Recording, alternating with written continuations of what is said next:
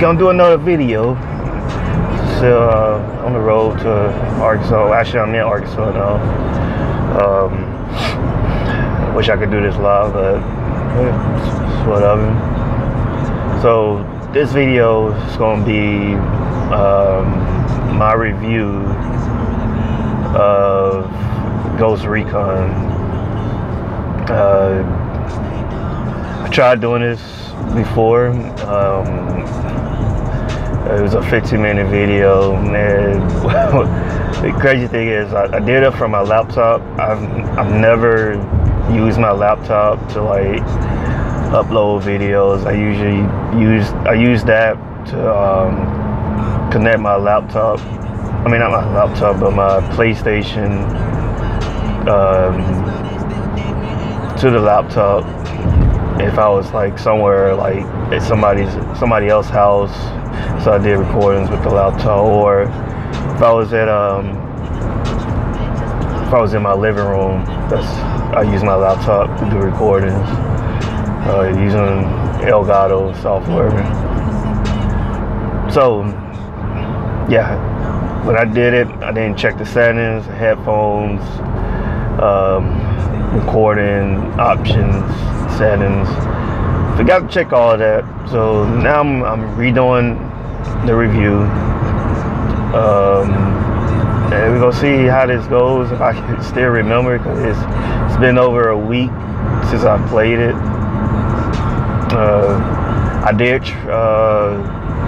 Did I trade that in? Yes, I did trade it in with GameStop.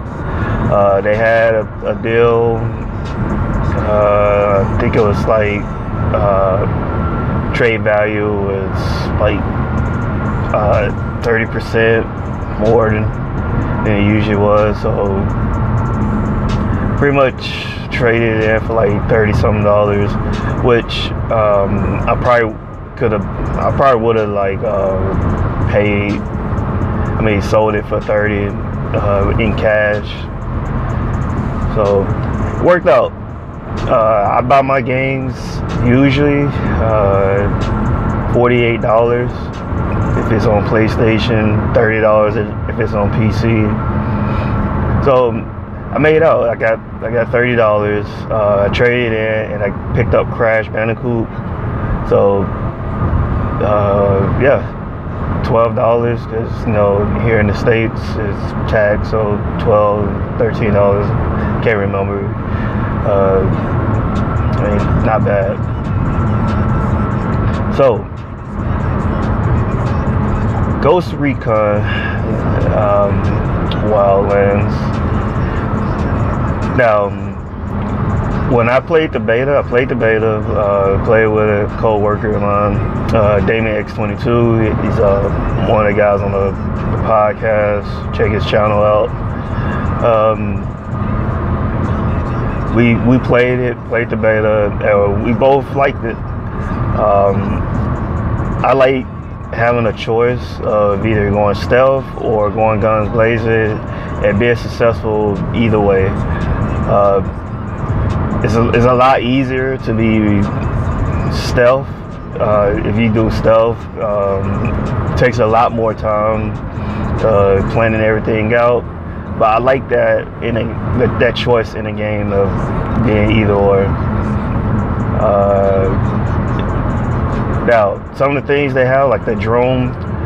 If you saw E3, Assassin's Creed, Egypt, I can't remember. I think it's called Egypt. And they had the Hulk or Owl, whatever that thing is. I don't remember. They had that.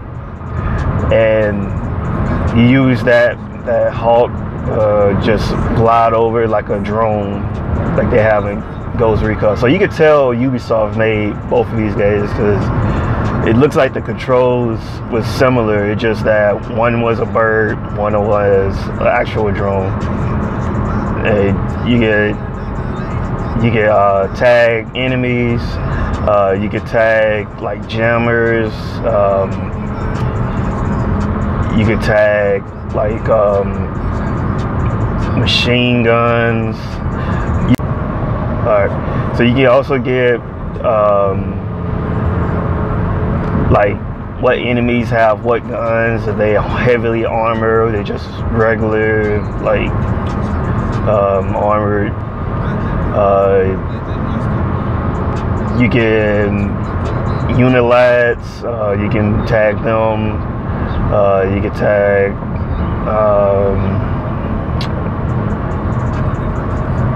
Yeah, I mean, you can tag the electricity generators. I mean, there's a lot of things you can tag, and I like that. I like that in the game. What I didn't like is when you're tagging, you can you know, I played most of this, about 95% of this single player, just because it's just hard trying to get other people on your. Sorry about that. It's the road. It's hard trying to get people like on your schedule. I have kids, so most of my game is at night after their sleep. So a lot of other people they play throughout the day. I can't do that. So I have to play according with my schedule. I can't force anybody to stay up, play games with me. That's just how it is. Okay? It's that married and father life. So I didn't like that when you tagging enemies and you doing like so you can tag up to like 3 people. So you have your snipers, your team, your AI team. It's like a shot y'all do at the same time. And a lot of times they be shooting like through buildings. I'm like they could have made it more realistic, like move them around, like they move around, you're still moving around. And I wish like you could like point to like, hey, I need you teammate, you AI number 1, I need you in this location. You get a good angle on a sniper on the roof. Hey, I need you to go around. I need you to like actually like get inside the gate, climb the gate, and take out these people in this building. I wish it was more things you could do. You could control them a lot more. It would be nice if you could do that. I kind of understand it being what it is, because it'd probably be a lot harder to like do. And this game was probably meant for co-op. I mean, you could kind of tell it was meant for co-op. I just, for my schedule, it's just very hard for me to do co-op. Now, let's see. Another thing I didn't like was when you're like it's a lot easier to do it single player than it is co-op, because when the enemies like not on alert, your AI is just like a ghost. Like they just walk right past them. Like even if they're alerted, if they're alerted and you're not in the area, so you're not starting any like gunplay, they will walk right past the AI, like your team, and not see them, and just walk right through them. And I really hated that. Like it just it's one of the things in like Uncharted. Uncharted is like that, where you have a companion with you, and the enemy doesn't see them, and they just pretty much do what they want to do. Got 9 more seconds. We're gonna go to another part. All right, so what else? What else good? There's a lot of weapons. You can pick up parts like in different parts of the map, like silencers, muzzlers. You can pick up like extended ammo, like all types of stuff. Customization is pretty good. I like the customization of the weapons, customization and the outfits. I stuck with the Assassin's Creed outfit, which was pretty much just an outfit. You can't make any customizations to it. Just a white outfit with the hood. So that was my main one. I did make a Navy one just to be funny. I thought it was pretty hilarious that they had the Navy camouflage NWs. So I made that first, and then I unlocked the Assassin's Creed. Since I've been playing Assassin's Creed, play all of them except for the last two. So look out for that. I'm gonna be trying to get back into Assassin's Creed. I think I took a long enough break, and it's time for me to get back to it. All right, so now, what else did I like about this game? It's not professional review, it's just my thoughts and opinions on the game. Just trying to remember.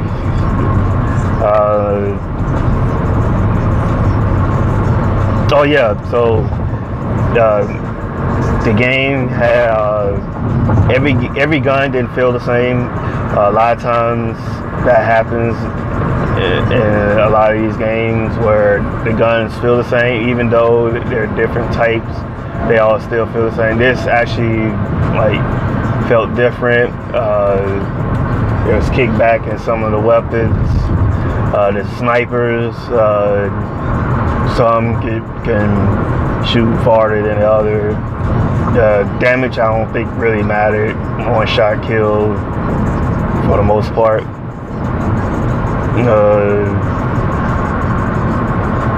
Alright, so another thing I didn't like, man, that game was too long for no reason. I know if you guys watch VG, it's like there's such thing as too much content, and I'm a firm believer in that this game had too much content for no reason. If the game like this thing, I already said this, every open world game repeats itself. That's just how it is. GTA does it, Assassin's Creed does it. I mean, it's just the same thing over and over. Go to this area, get somebody, come back, interrogate them. I mean, it's just how it is. But it's just all about having fun doing it, and I felt myself like not having fun. It was just like, it's like, hey, I have to force myself to finish this game because I put so many hours into it. It's like, I'm not going to just take this game after playing so many hours, go play another game, then come back, try to relearn all the controls. So I was like, that was my New Year's resolution, is focus on one game at a time. I kind of went back to the old me a little bit when Horizon Zero Dawn came out. Horizon. I mean, I got Persona 5, Nier, games that I need to go ahead and just stick to it. I just burnt out open world games, long games. I just want to play like a normal length game, 10-hour game. That would be very nice. So yeah, that, man, it's so long. They did give you an option. I'm trying to be spoiler free. You do not have to complete every mission. Now, I don't know if you have to just get to I think they cartel is what they call, or two of the main guys who's connected, two of the main lieutenants. I think that's what they call. Yeah, if you get 2 of the main lieutenants, then you can finish the game. So I think there's an alternate ending. I didn't play. I didn't have no desire. I'm probably going to look it up on YouTube, see what the other ending was. I completed the whole story. It was no point in me not doing the whole story after putting so much time in that game. I might as well just complete it. And yeah, it was a man, that ending by far that was very good. I like the ending of Ghost Recon Wildlands. That ending was crazy. If you get to the ending, man, this is just if you complete the whole story, man. That was pretty good, and I think this opens up another game that could be a Wildlands 2. I think that's going to open up. I hope I know they probably not going to see this, but I hope some way, somehow that they change some things like controlling your AI a little bit more and having more options like for your rebels. I don't know. Let me stop before I get into spoilers. I'm not sure how the rebels will play in Wildlands 2. You know, if there is a Wildlands 2, just gonna say that. Yeah, man, it was an okay game. I glitched maybe twice where I had to restart the game. I mean, that's not a big deal at this point. There were some missions that was pretty difficult. I think I started at hard, and then I just like got to a point I was like, hey, I'm just like burnt out, ready to get this game over with, so I switched it to normal. I don't remember when I switched it to normal. Yeah, but it's a good game. A lot of times when you're in stealth, enemies just see you out of nowhere, and you know you like hidden. But that happens. Helicopter. I got used to the mechanics of the helicopter. The cars were a little bit sluggish. More sluggish with different types of cars, which that's expected for like tanks and like big trucks, and understandable. But regular cars, cars that are supposed to have good handling, it still felt weird trying to control them. Also wasn't a lot of choices with the cars. I mean, it could be because of where the set is located, which I think is Mexico or maybe Cuba. I'm not sure. One of those Hispanic countries. Yeah. Overall, is I would say it was an average, a little bit above average because of the stealth mechanics, but I like just having the ability to do stealth or guns blazing. So what I'm going to give this game, with the amount of time that I put in this game, which was probably over 50 hours, amount of content that's in the game, it was well worth the money. It was it was just too long for my taste at this day and age. I can't play for hours a day no more. But yeah, it took me a while to beat the game. I'm going to give this game a 7 out of 10. So 7 out of 10 is not a bad score. It's not trash like a lot of people are saying, which I don't care about. Other people's opinion. Other people's opinion has no effect on my review. So this is my honest review, 7 out of 10. And I want to thank you guys for watching. Alright. And make sure you check out Military Gaming Podcast. Alright. Peace.